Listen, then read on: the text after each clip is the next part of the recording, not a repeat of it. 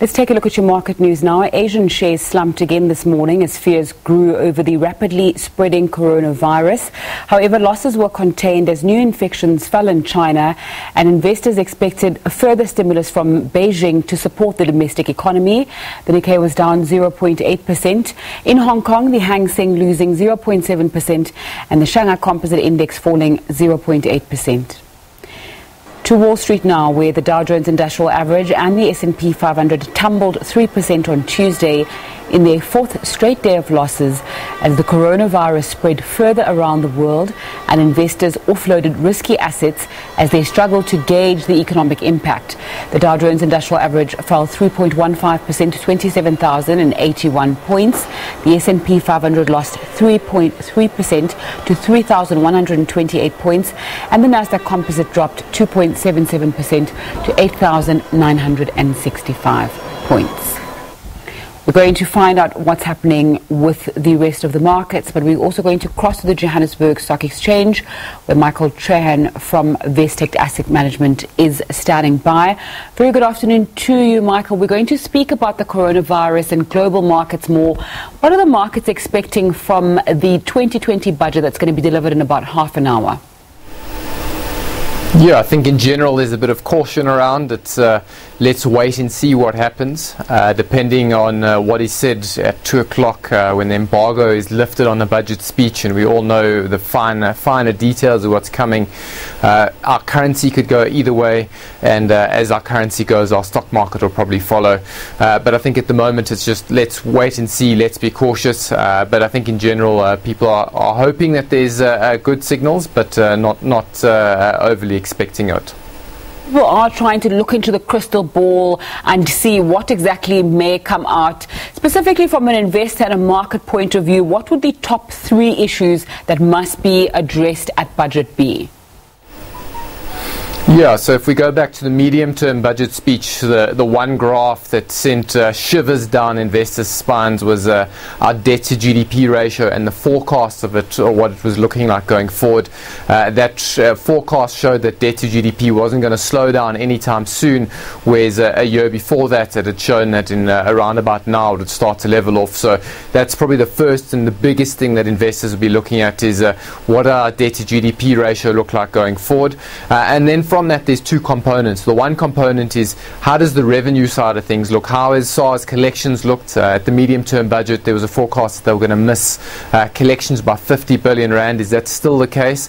And then on the expenditure side of things, where has money been prioritized? Is it in growth and development and infrastructure, or is it on bailing out SOEs and spending it on effectively expenses instead of infrastructure development? So those are some of the keys that investors will be looking at. We're seeing behind you the rand sitting about 15.27 to the dollar. Of course, as we get closer to that time, we might see more changes, and afterwards we also definitely going to see changes around the rand to the dollar. What are you expecting may happen if that speech isn't well received?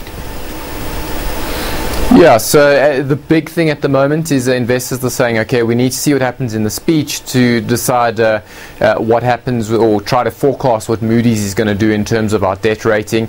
If the speech isn't strong enough, then more than likely investors say Moody's is for sure going to downgrade us, and if that's the case, you'll start seeing the rand weaken immediately. Not helping our cause at the moment is the global fear around the coronavirus, and that's part of the reason that the rand's looking so weak today is just sell-off in general with risky assets, and unfortunately South Africa as the emerging market is considered a risky asset, and money's been leaving partly because of the coronavirus as well. So a bit of a double whammy for our currency. Let's talk about that impact of the coronavirus specifically on the US markets. What's happening there? Yeah, so US markets have had 2 days of over 3% sell-off. That doesn't happen very often, so it shows you how worried investors are. And the reason for the worry is less about the virus itself, but more about the impact that this has on global economies. Effectively, a third to a half of China is currently sort of on quarantine, on lockdown, so their production isn't going through. If China isn't producing, it isn't consuming, commodities aren't being supplied, they aren't being bought. China isn't producing iPhones, they aren't producing cars. So you can see this has a very big ripple impact on commodities generally, and then companies at a further level. And investors saying, okay, how big is this impact going to be and how long is it going to last? And at the moment we just don't know. And when there's uncertainty, investors, or I should say traders, prefer to sell first, ask question later. And that's the current environment that we're in. Okay, let's talk about then the impact of the coronavirus on China. We know that lockdown that you've spoken about and the effects of that at the moment.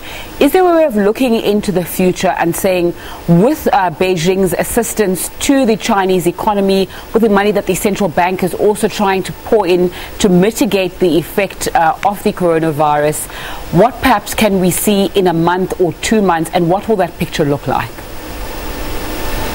Yes, I think the big thing is how soon do we get a vaccine for the coronavirus? Trials are going to start this week from what I'm reading to see if what has been developed is effective. If there is a vaccine developed, you see a lot of people calm down, the need for quarantine is reduced, the Chinese economy goes back into full steam, and then as you say, it's going back into full steam with a lot of financial stimulus behind it. I was reading earlier that Hong Kong is considering giving each of their registered residents $1,300 to try help smooth things over the short term, and it just increased cash flow in the economy leads to increased demand, and the hope is that that increased demand can help make up for the lost demand that we've had over the last month. Okay, and let's talk briefly about volatility indexes spiking. What's happening there? Yeah, so effectively when investors get worried, share prices move all over the place, and the reason for that is there's a lot of people buying, there's a lot of people selling, and when there's lots of uncertainty, the market struggles to find what is the correct price for something. If you have a look at something like ShopRite yesterday, they opened up 10% on really good results, and they ended up closing down 2%. That's effectively a 12% move across the day. That shows high volatility. And volatility in the market is a measure of risk. So we're seeing higher risk, higher volatility, and that's just linked to the higher uncertainty in the market at the moment. Michael Chen from Vestact Asset Management, thanks so much for your time on SABC News this afternoon.